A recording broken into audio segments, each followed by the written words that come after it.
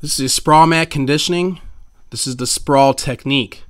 This is the sprawl technique, the sport-specific technique that will be done within these particular drills on the throw mat or landing mat. So we can see here the athlete will have both his hands up at chest level, his feet a little bit more in shoulder width, his head up, and he's going to hit or knock out the mat from side to side, left hip to right hip, though you can do both hips at one time. You want to posture up as high as you can so it makes it a full range of motion technique, which makes it a little bit more enduring on your body.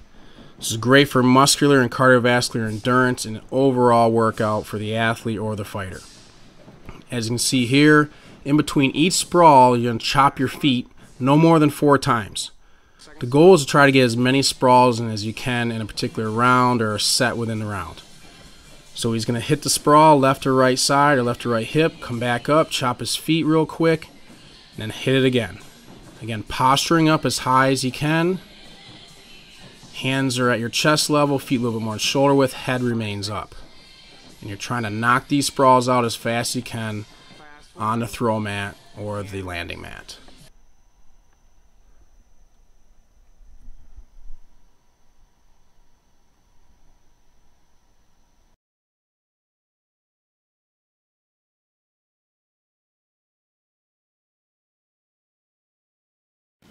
Hello everyone, Bruce Lombard here, owner of Lombard MMA and creator of LombardMMA-FIT. I'm hopeful this instructional video is helpful in your learning and your future application of the technique. Please use the comment section below if you have any questions regarding this technique or about your martial arts training, and I'll get back to you as soon as possible. Check out LombardMMA.com for hundreds of more instructional videos, more home fitness workouts, nutritional tips, motivational quotes, training tips, and application strategies. Please subscribe to the Lombard MMA YouTube channel where you can get the most recent updates and new videos as they are posted. Thank you for training with Lombard MMA. Hope to see you back again soon.